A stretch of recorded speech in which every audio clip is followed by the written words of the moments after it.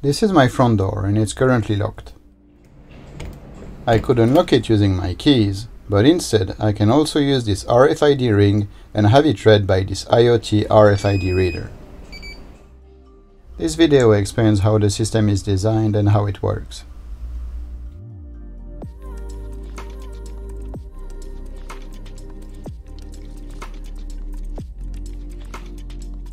In a previous video, I introduced this IoT lock, which can be controlled by any device such as a smartphone or a tablet.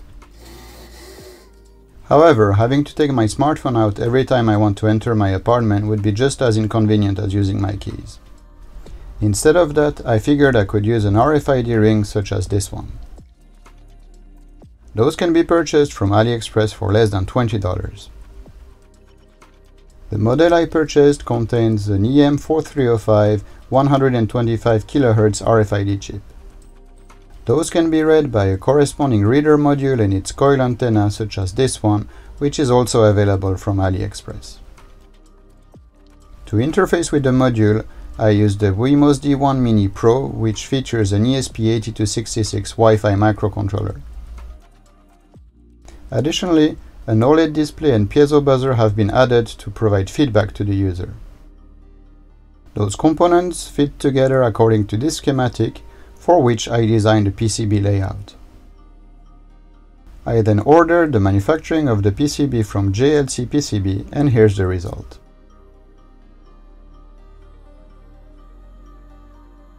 For those interested, the schematic and PCB layout are available on Open Source Hardware Lab. Finally, I designed and 3D printed a few parts so that I could mount the system on my front door. Here is what the reader looks like when fully assembled.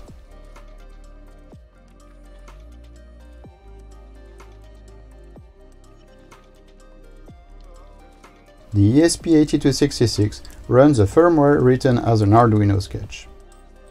This firmware handles Wi-Fi, the RFID reader, MQTT, the display and the piezo buzzer. When powered on, the ESP8266 connects to Wi-Fi and MQTT.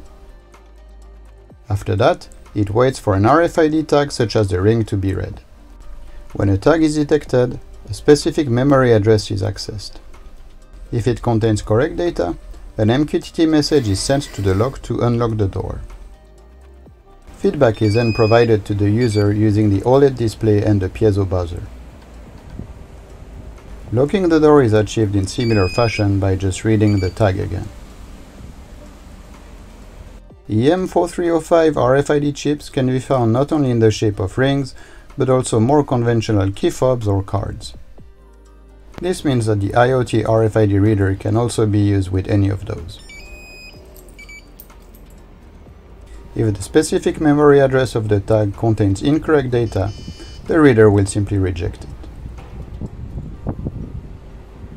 Finally, the ESP8266 hosts a web server which can be accessed to see device details as well as update the firmware remotely.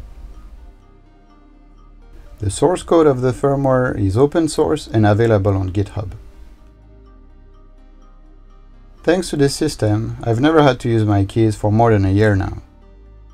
For those interested in this project, details are available in the video description.